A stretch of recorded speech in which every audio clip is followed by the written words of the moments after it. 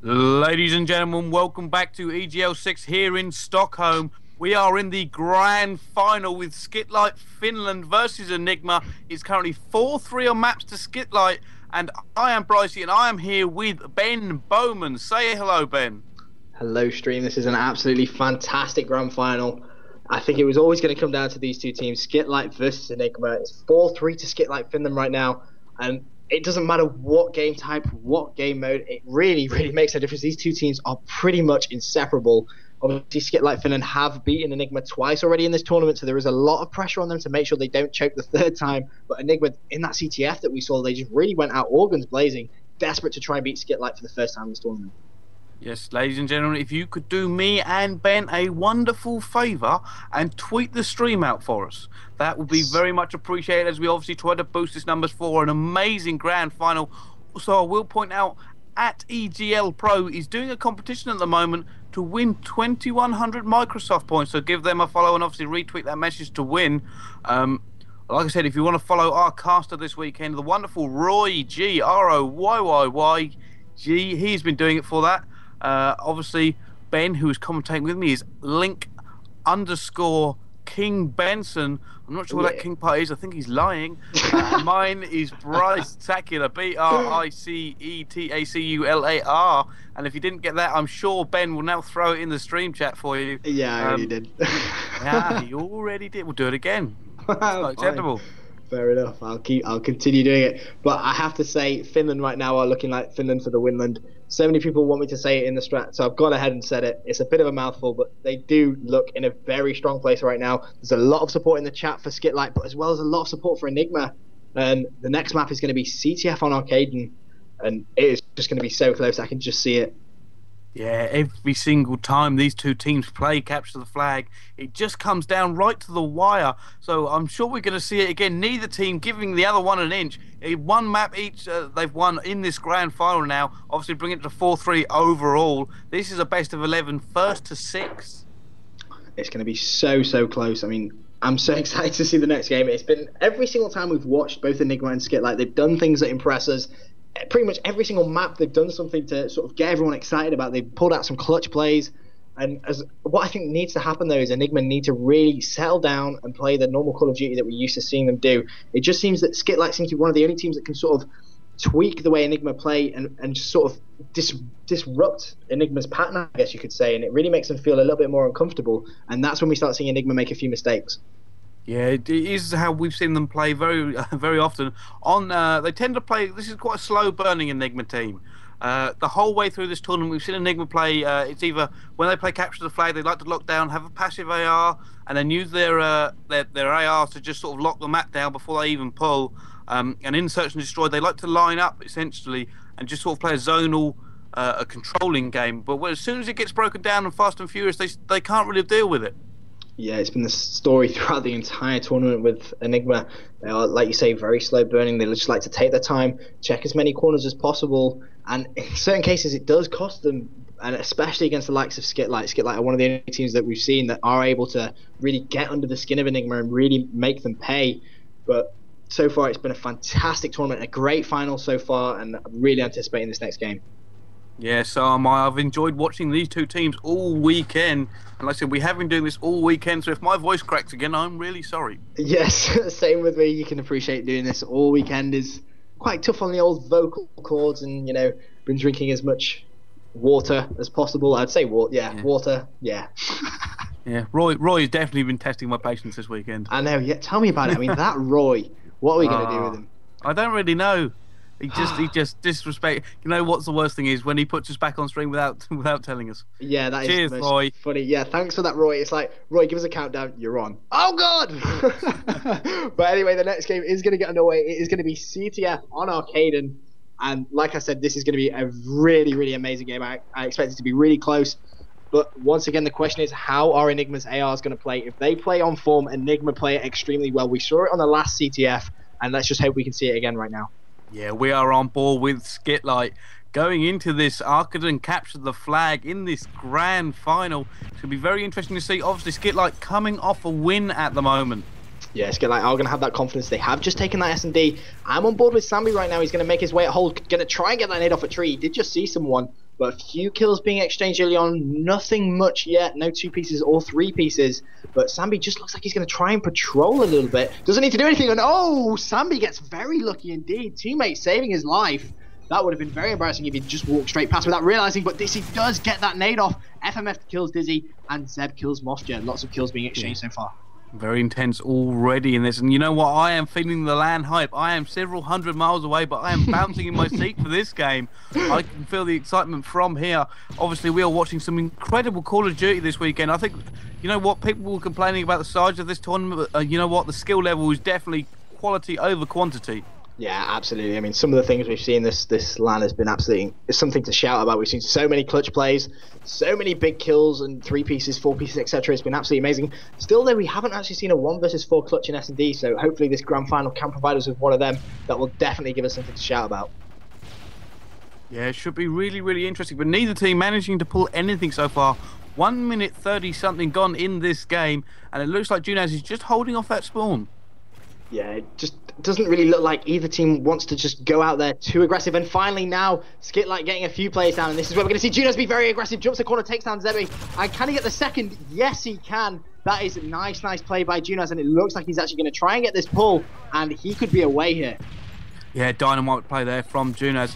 Obviously, he's not going to run it as they are going to spawn bottom burgers, but no, manages to get away. Loxy taking down one, Sammy taking down Sammy. Dish is going to be there. They're going to be so close to the flag, and he gets taken down, but Loxy going for the clutch, and this could be a complete counter cap here. Oh, does not manage to get it. Henke taking him down, and Mofja is right at the back of that flag. Yeah, lots of pressure on Mofja. He was able to actually stick Henke there. But, I mean, that was massive play there by Joxy. He managed to get himself all the way back into Skitlite's flag and stop that flag cap. Very nice play coming from eNigma there. But Skitlite was so very close to actually capping that. That is going to give them a little bit more confidence now. They actually managed to get eNigma on that back foot as Sambi does just get naded. He is going to see someone else and gets dropped by Henke. And Henke manages to sponge that nade. He could pull this and be away if FMF isn't careful. FMF spraying there, but he has missed him and he gets taken down in a reply. Disse going huge here, and eNigma have now put the pressure on, and that flag is away. Sambi the only one, and he gets taken down as well. All of Skitlite down, and they're going to go for the relay. Yeah, they've gone for that relay. They've managed to cap one. FMF is going to be in hot pursuit, though, but I'll be amazed if he can get anywhere near that, as eNigma just had them completely trapped. And literally, that is what this map can be like. In the blink of 20 seconds, 2 flags kind of gone. And FMF doing nice work, just getting Joxy out of green, just stopping him dictate the spawns. And now Skitlite really needs to just recompose. He's going to see someone front bar, does take him down. That is going to be 3 players down, and FMF now can try and pull his flag. Yeah, FMF can be very aware that he's getting stunned on, but hasn't been hit. Oh no, Zebi dropping him here. That accuracy from Zebi, just pulling off an amazing shot to stop it. Monster putting off a 2-piece. Looks like they're going to try and run this flag again. Sambi covering, but no, they've slowed down a little bit. Yeah, it just seems that the way eNigma play, when they just slow it down, they force Skitlite to play at their own pace, and this is exactly what we're talking about. This is the eNigma we really like to see, as FMF actually takes down Sambi, his own teammate, and then takes down Dizzy, but Zeb is going to respond, and so is Jox with a 2-piece, and again, pressure on Skitlite. Yeah, it's interesting to see. This was actually the other way round when we watched them play in the winners bracket. So it's interesting to see just how much has changed in this grand final. eNigma actually doing worse than the S&Ds, but playing better at the capture of the flags. Yeah, it has just completely rotated around, but I'm on board with Sambi. He does take down Henke, who was just rushing through hole, and he is going to take down Joxy as well. Nice play by Sambi. That is going to be 3 down. Zeb is going to be left last alive, but Skitlite need to get near this flag, and what is Sambi doing? He's just taking down Junaz. And I'm not sure if there was someone back bar, but that was very pointless. They managed to get 3 down. They really needed to be trying to pull that flag. Yeah, that may be a crucial mistake here at this game. You can't afford to make mistakes, especially in the grand final where it is all on the line.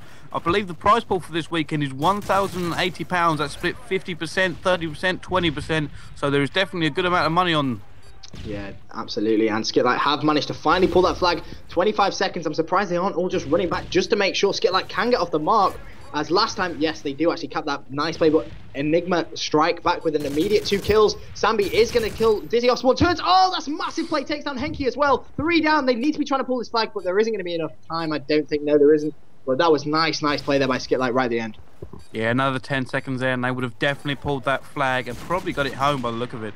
Yeah, absolutely. Sambi going for that final kill cam, but Joxy steals it away from him with a pistol whip of his own.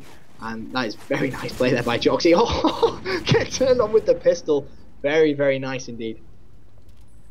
Yeah, we're going to see how this second half goes. I think Skitlite will probably step it up a little bit as it... You know what? I actually prefer pulling through that link. Bowman, are you still there? Yeah, sorry. I just had the scoreboard up there. I completely agree that, yeah, pulling through link is a lot easier. And we're obviously going to get on board with eNigma in this second side. They do have that one flag advantage, and it's just so interesting to see. Like you said, in that in that winners bracket final, they just didn't seem to be as aggressive. They didn't seem to have confidence in their CTF game, but they have just completely changed that around in this grand final. Yeah, this actually done at FMF. You know what? He's playing really well for his team. 15 for 6, outslaying them at the moment. So obviously, that's going to give his team a great big boost. But Joxy is back, and it looks like he's going to try and stop any sort of pressure. Yeah, that's well played there by Joxy. He has just Semtex his own teammate, but he manages to avoid that. So smart play there coming from that eNigma play. Not sure who it was, but Joxy has just seen someone to his left, and he seems to be playing on an extremely high sensitivity. I'm not sure if that's just me, but it looks like he's playing extremely high. But considering his accuracy is so good, that really would be a surprise. It'd be interesting to find out what sensitivity he actually does play on. But all 4 eNigma players are up, and they just need to try and defend this one flag cap lead that they do have. Whether they go aggressive or defensive, they just need to hold on. Yeah, he's, like I said, he's actually playing quite a high sensitivity. I'd like to know what it is too. But kills being exchanged everywhere here. Back and forth, back and forth. They've trying to pick him up, but does not get him. Mofja comes back and actually turns him there. Dizzy, oh, that is a bad start. He's done it twice. He's done it twice. That could be crucial here because that flag is now away. Yeah, that was poor, stunning if I'm honest. But the flag has actually been dropped. Zebby doing a bit of clutch work, takes down Junior's back of flag. Henke takes down FMF. And eNigma really have just caught a lucky break there, if I'm honest. That was very, very lucky. Obviously, that player stunning himself twice. Very poor play. But that luckily didn't actually cost them anything. And Zebby is able to get a little bit more map control. Takes down Mofja front bar, just pre-aiming up top. Joxy takes down FMF. That is 2 Skitlite players down. And eNigma are going to now get some map control. Yeah, hopefully we're going to see eNigma actually push forward as they do try and win this. Another half will actually get a flag. But they haven't been that aggressive this half. Barely able to pull into bar. Haven't really been playing like they were in the first half. So Zebby up there at the moment. Looks like they are actually making a push. Yeah, Zebby just nearly got that nade inside. He has just seen 2 though, and FMF, nice shot there, takes down Zeb, and Henke is going to take down Juniors. Dizzy is in a nice little spot though, just needs to take his time, doesn't actually need to engage anything just yet, but he is going to turn that corner, takes down FMF. Now he's going to have to push into back bar, jumps, pre-fires, there is a guy behind him, can he turn? No, he can't. Joxy top models, takes down Juniors, nice play. Yeah, obviously we are on board with Zebby. With that suppressed ACL, we keep seeing him pull out. On this map, it's not too bad. The sight lines aren't that long, apart from maybe the A domination sight line. But it looks like he has been stunned there, just trying to control this middle of the map.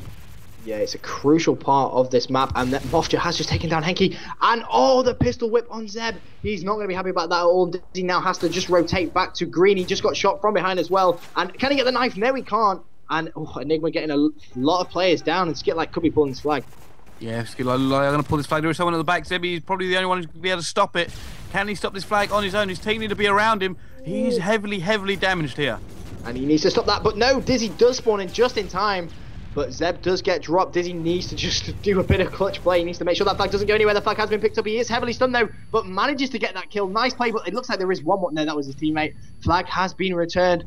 Tense times for eNigma. 1 minute 35. If it stays like this, it will be 4-4 in this best of 6 grand final. Yeah, it looks like eNigma are now pushing out very hard. Just say we're going to pick up that kill. No, Skitlite dropping eNigma 3 down again. Joxy's going to have to try and hold this off by himself. Yeah, it just seems that eNigma are being so passive, but that's a nice shot off on Mofja. Zeb spawns in, takes down FMF, and Joxy is just going to fight for a little bit of map control now, just so his team do get better spawns. There is someone up top. He is going to take down Sambi. Nice play by Joxy.